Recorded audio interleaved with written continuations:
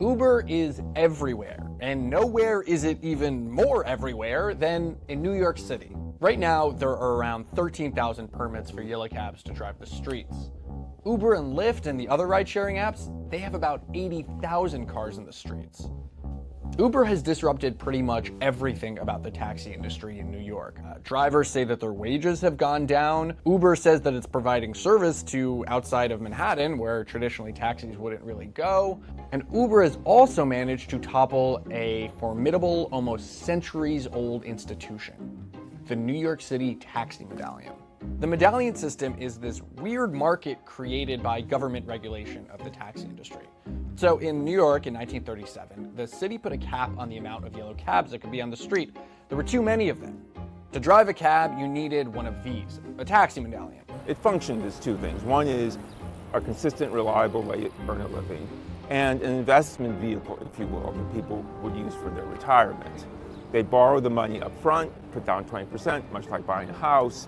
They'd refinance as they went along, and then when they sold it, would have this big pot of money then to retire on. About half of the medallions are owned by big-time operators. Think hedge funds, banks, or investors like Michael Cohen, Trump's lawyer, who at one point owned millions of dollars worth of them. Historically, those big-time medallion owners have charged drivers exorbitant fees to lease them out, but it's not all big-time investors. About 25% of them are owned by owner-operators. They saw the medallion as this safe investment that they could eventually lease out when they wanted to retire.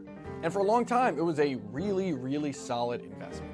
They went from around $250,000 in 2003 to more than $1 million in 2013.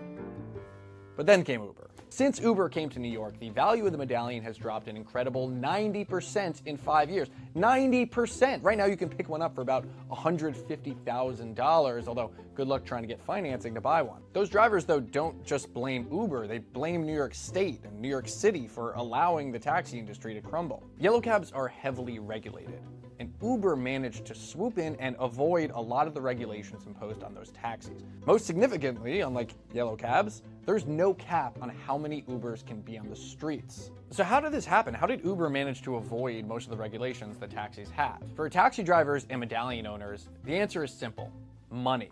Last year, Uber was the biggest single company to lobby in all of New York State. It wasn't even close. The medallion system came from government overregulation, and it had its benefits. A lot of drivers and medallion owners made a profit, but it had its problems too. Drivers felt squeezed by medallion owners, and it was really hard to get a cab if you weren't in Manhattan. Uber, though, Uber has been underregulated, and that's led to the clogged streets of Manhattan and wages dropping. This is the billion-dollar question. Is there a middle ground between the under-regulation of Uber and the over-regulation of the yellow cab industry? For the tens of thousands of people who work in the cab industry in New York, that answer can't come soon enough.